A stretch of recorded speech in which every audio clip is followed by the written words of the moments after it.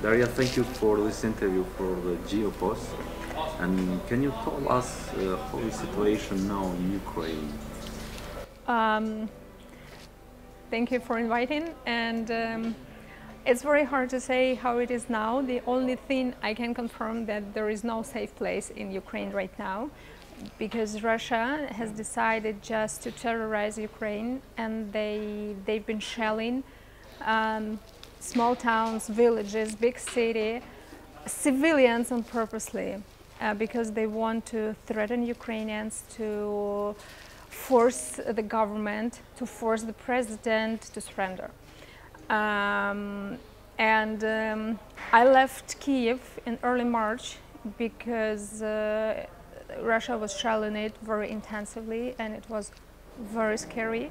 Since then, Kiev is more or less safe, I would say, but it's a little bit too soon to come back, because I see every day that civilians die in all regions of Ukraine, also in Kiev. And my parents live in the occupied area. On one side, I'm happy that the Ukrainian army is bombing the depots and the military bases, but on the other hand, I'm very concerned because my parents live right next to those military bases. And when the weaponry detonates, you never know where it will fly and where it will land. So basically, the situation is very complicated, because I see how Europe is tired of the war in Ukraine, but we do not have the chance to get tired of this war. What is to be neighbor with Russia? You know, as a person who grew up in Russia, I spent my childhood in Russia because my dad is originally from there. We lived kind of on the border with Russia, and I always felt that arrogance towards my nation from my family, Russian family. I grew up with them, we ate at the same table, we slept in the same bed, but now they call me Nazi because they watch too much TV, and I saw this development of their propaganda throughout Putin's presidency, how my relatives became more and more aggressive towards us. Like anytime we arrived, it was only 150 kilometers or something. Once we crossed the border, the Russians were like so arrogant towards us. First they said to us, "So you're stealing our gas?" like us personally? No. Then why do you learn Ukrainian language? I said, because it's the language of my country. Forget about it, nobody will need it, you should stick with Russia. And then in 2014, it was beyond. They became so aggressive that we cut ties with our Russian family. There were like just a couple of people in my dad's family who were still in touch with him. But in February 2022, we even stopped contacting them because they said that the war was fake, and that I was making up this shelling in Kyiv. It was not Russia. And then my parents stopped talking to all my Russian family. So basically, it's very hard to live in such a matrix, so to say, when people do not even realize what is happening. They just watch TV. They don't have money to leave the region. They live all their life in the same village, in the same city, in the same region, and they do not believe that some other life exists. When I went to study in Germany, all my Russian family said, like, the European Union will fall apart soon, so forget about the European Union. And they didn't believe that life in the European Union was fine, and that people were kind to me, not just as they imagine. If you're a foreigner, nobody cares about you. That was not true. So it's very hard to live with such a neighbor, because you cannot be rational with them. They are always irrational. They are not analytical, and they are very, very arrogant and aggressive towards Ukrainians. How Russian propaganda is using this Ukraine crisis and invasion to make more propaganda in Ukraine and other states? I don't even know how to make more propaganda, because what they have been doing for at least 2 decades, it's already too much. They just lie, and since their people do not want to read something else, they just, this is a drug basically. They show like these drug dealers on TV. They want more hatred, more excitement, more talks on, more like aggressive talks, and people, they get infected by this drug, and they turn on TV just to show more fight, more.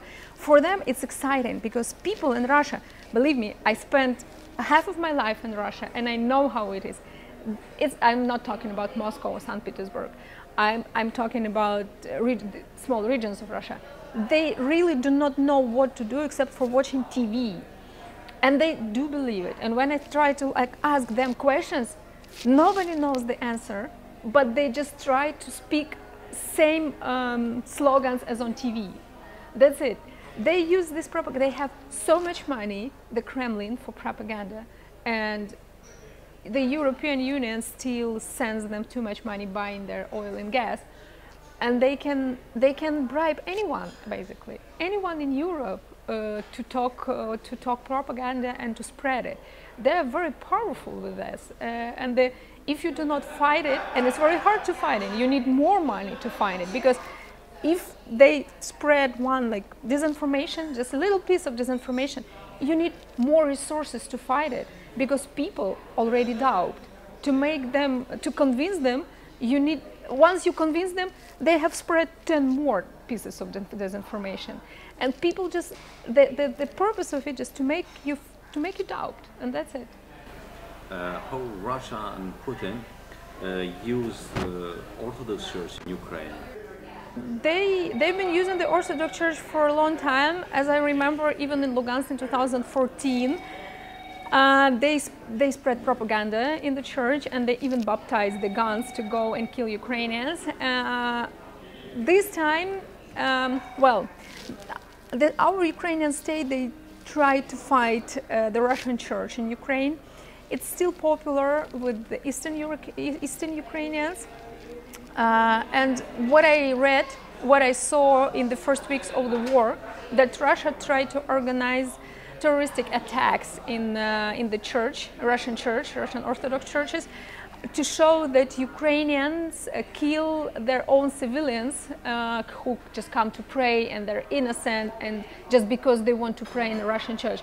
But thank God they prevented it, because Russian church is very, well, thank God that thank God that Ukrainians are not very religious in this case, and not all Ukrainians are Orthodox. That's why the church is not so influential. But still, people who go to church, they're infected by this propaganda, I mean Russian propaganda, because it's still, whatever they do, whatever our government does, it's still pretty popular in the East. And Darija, why did you choose Kosovo? Well, unlike my colleagues here, we are now 6 people from Ukraine. It's not my first time here. For all other journalists, it's the first time in Kosovo. My first time was in 2011. I studied then in Vienna, Southeastern Studies, and I learned Albanian there. I still cannot speak well.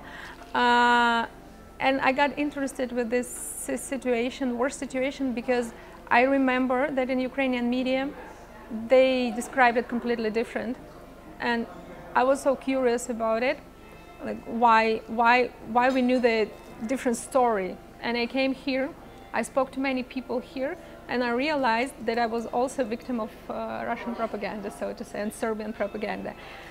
And then I came back over and over again to travel here. I've been to Mitrovica.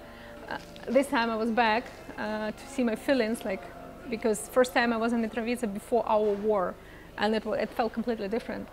Now I was like 2 weeks ago, and now my perception has changed about Mitrovica and everything that happened there.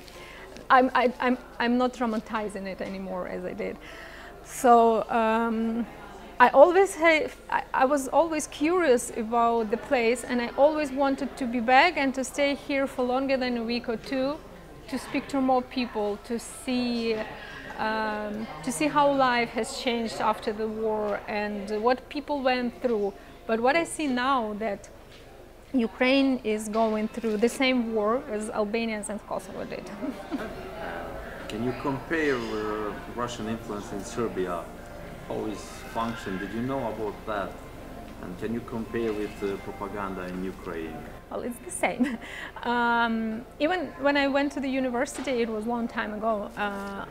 I remember how I prepared one essay on Russian-Serbian friendship, how it started and everything. It started like 300 years ago, when Russia once helped Serbia in the war against Turkey, I believe.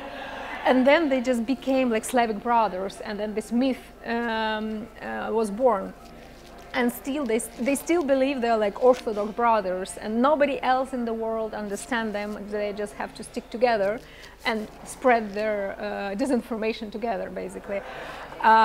Serbia was doing absolutely the same what Russia is doing, but fortunately they do not have so much money as Russians. But Russians still help them to spread this disinformation. And unfortunately, it's absolutely the same. It's absolutely the same what Serbia did and still doing, and what Russia has been doing for decades. They're using same mechanisms, same tools, same lies. Do you have any message for Balkan people, Balkan states, how to protect from Russian influence, propaganda and disinformation, and other influences? It's very hard because Russia has, as I said, Russia has too much money, and they are not greedy. They're greedy to invest this money in education, in medical system, in their citizens, but not war or propaganda. It's very hard. This is the main task for journalists, to tackle this propaganda. You always have to verify your sources, and if you see some news, you have to see where it comes from, and you have to compare. And if you know people who live in that place, it's better to ask people directly.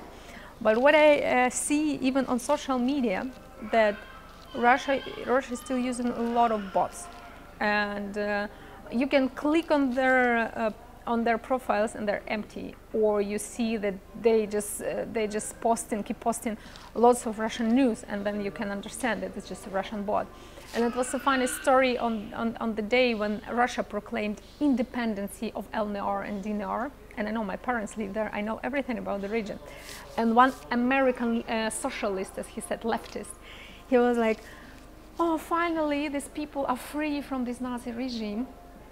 And I clicked on him and I saw that he looked like a bot. And I was like, let me see. I was like, what Nazi regime? Ukrainians, they've been genociding Russians there for like 8 years. I thought, I'm originally from there. I'm a Ukrainian. What else can you say? Like, leave people there to celebrate. And it was 11 p.m. and he kept sending me photos of how they kind of celebrate in the independence. And I know there was a curfew. People were not allowed to go outside at that time. And I said, there is a curfew. They cannot be celebrating it right now. But you know, for me, it was clear because I know the situation. And people who read it, they do not know it, and they start doubting. That's the problem. And finally, I see now that many people in Western media, they already know there are bots. And anytime Western media posts something on Ukraine, they say like, Russian bots, we are waiting for you. At least they understand. Because even like 1 year ago, it was difficult to imagine that, for example, Germans or Dutch or French people or like Americans would distinguish the bots and the real people. So at least now people learned how to divide, you know, this disinformation and normal information. And for people who consume information, it's critical to be analytical and to compare what other sources print, not just, you know, and then you click on the source and you open the source and there is nothing, you know, it's just made up piece. So it's better to read papers you trust, and then if you doubt it, just find a person from there and ask. That's it.